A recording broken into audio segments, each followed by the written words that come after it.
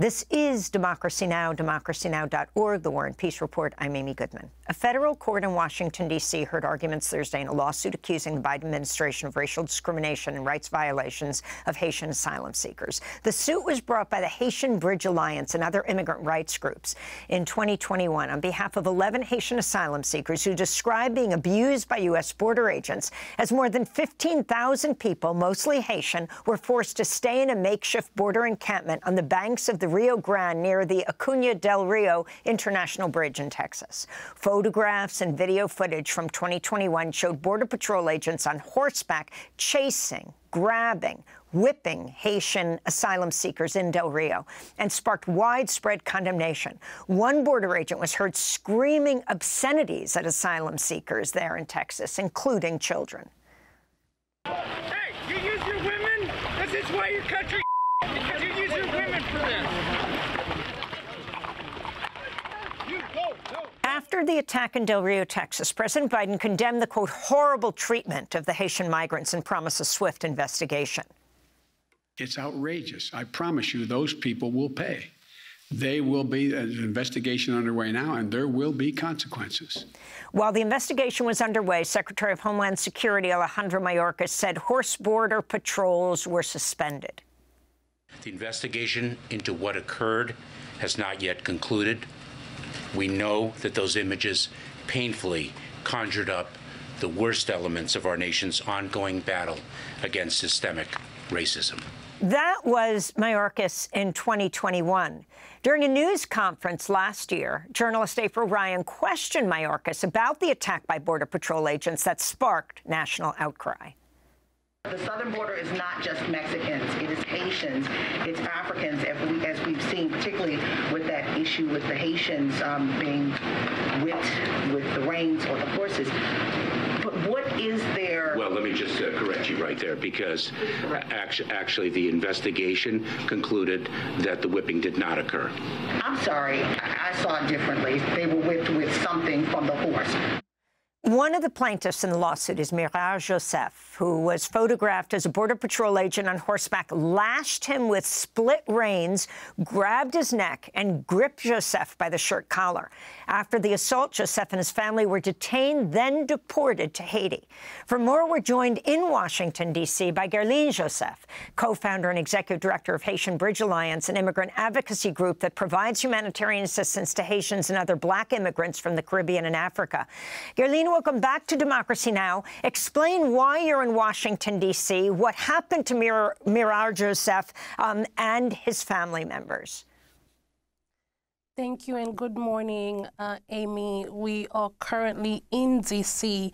because yesterday we were in court to be able to highlight the realities of what we just saw on the screen. That did happen.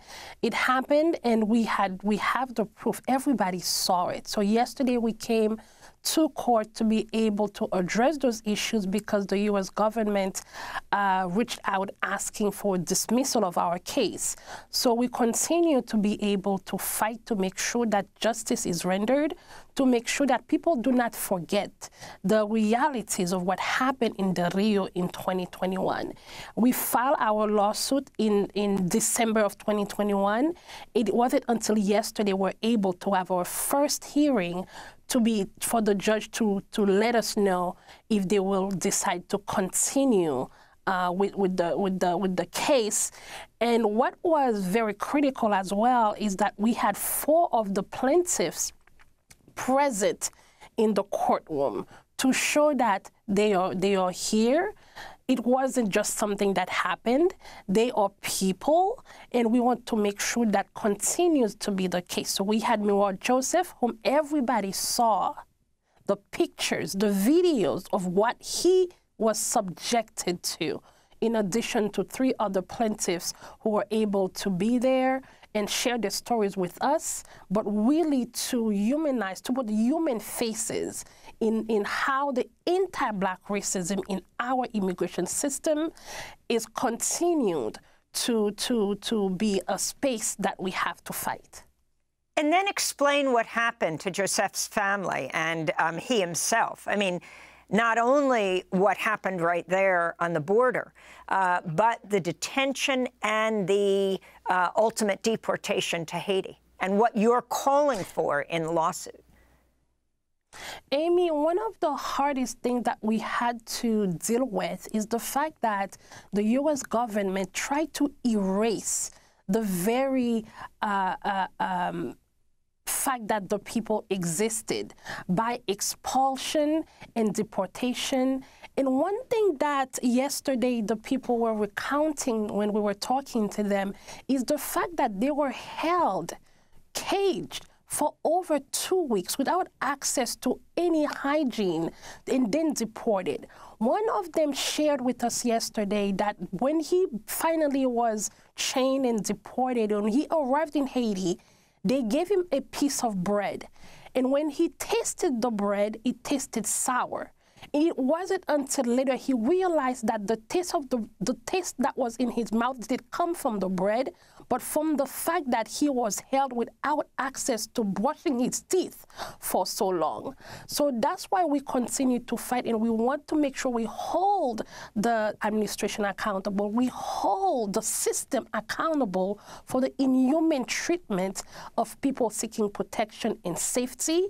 And Mirard and the 11 other plaintiffs are representation of the 15,000 Haitians and other people who were under the bridge in the inhumane, injustice, and mistreatment that they received, in the abuse and the violence of deportation and expulsion.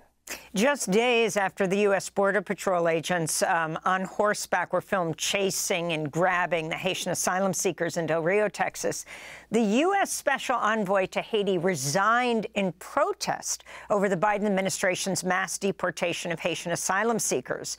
In a letter, the longtime diplomat, Daniel Foote, wrote, quote, "I will not be associated with the United States' inhumane, counterproductive decision to deport thousands of Haitian refugees."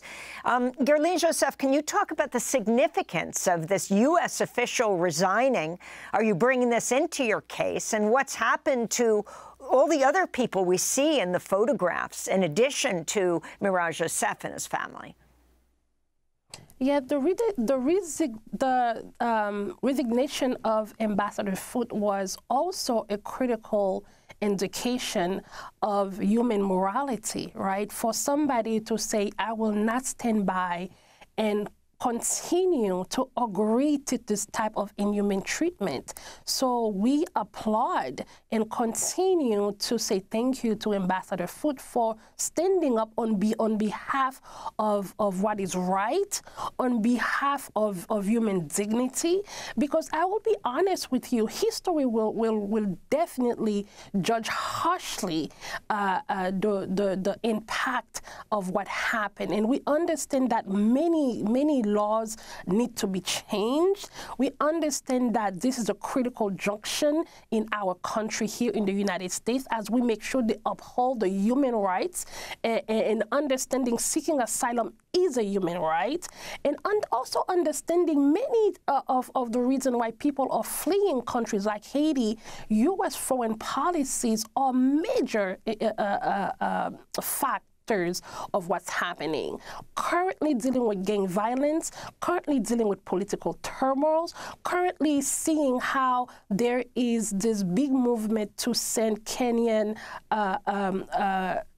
police force into Haiti, but at the same time understanding that the United States just put a warning on the Bahamas and Jamaica, with countries we just learned that will also be a part of this special envoy, special military police force to Haiti, making sure that we hold folks accountable and let them know we are watching and the world is watching, that justice must prevail. In your lawsuit, are you asking that deported Haitians be allowed back into the United States to fight fairly their immigration cases? Yes, there are a few things we are asking for. We'll be able to share more as the case continues.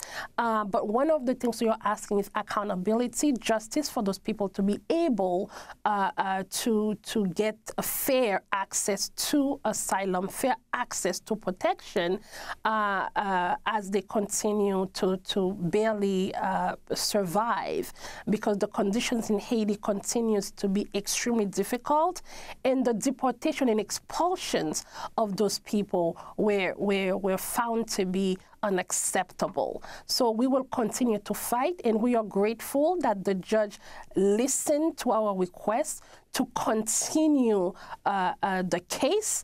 And even though the government said that our case had no basis, and what the world saw is that what we witnessed, but we will continue to push forward and make sure that accountability is served, but also we have systematic change in the way that we receive people in the United States, in making sure that we have a fair, just immigration system where people can continue to seek asylum and seeking protection. I wanted to ask you about President Biden facing more backlash over his handling of the humanitarian crisis at the U.S.-Mexico border. Following reports, the White House is considering executive action to deny the right to request asylum for migrants who enter through non-official ports of entry. The authority was previously invoked by the Trump administration. In response, the Congressional Progressive Caucus chair, Mirard Joseph, said, quote, "Cruel enforcement-only policies have been tried for 30 years and simply do not work. Democrats cannot continue to take pages out of Donald Trump and Stephen Miller's playbook.